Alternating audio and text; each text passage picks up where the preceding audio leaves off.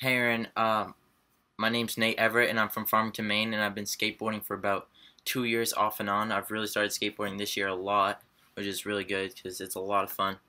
Um, I have all the basic tricks down except for the front side 180. I just can't get that down.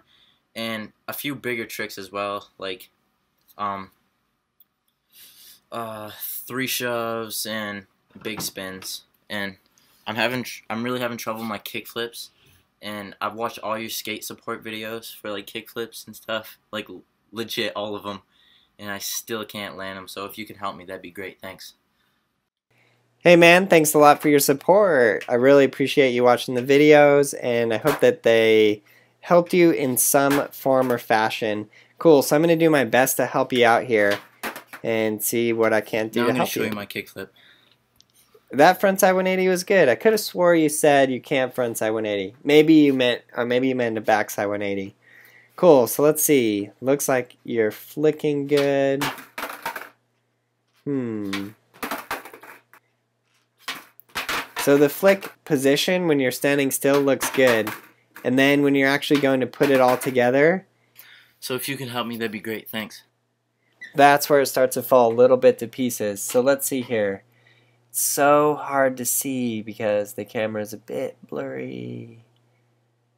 That is really hard to tell what's going on. Okay, so let's see this. We need some more light in there so your camera picks up the motion a little faster. So on that one, your front foot definitely flicked down, but that previous step that you were doing where you were practicing like dragging your foot up and then popping your toe up, that is definitely the correct step to actually fix that flicking problem.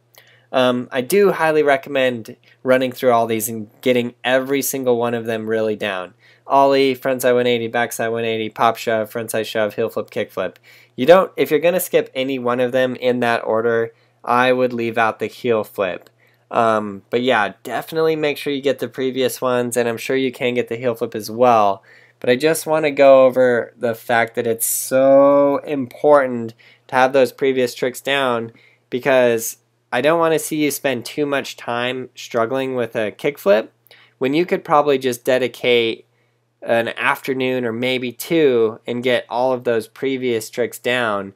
And that action alone is going to help your board control so much that I bet then you can get the kickflip in another afternoon or two. That's just my guess. It's an estimation. Everybody learns different. Everybody learns faster.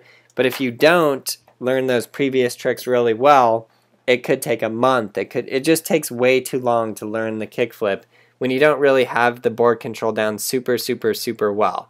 And it is so important.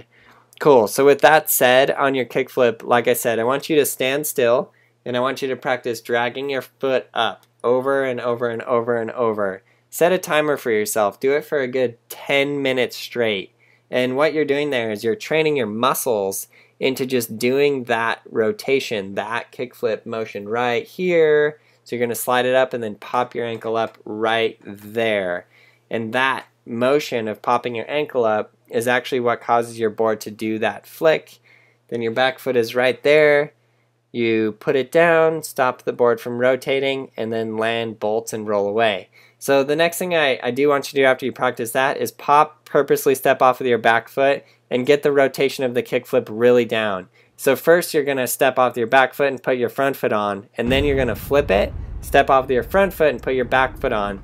But be careful when you learn that second step to not get into the habit of flicking your front foot down. Super bad habit, and it looks like you already started it a little bit, so just be careful with that. Cool, so for any of you guys looking to master these tricks, check out the Skateboarding Made Simple volumes. I know I'm constantly telling you guys that, but you should. They're amazing. They'll help you.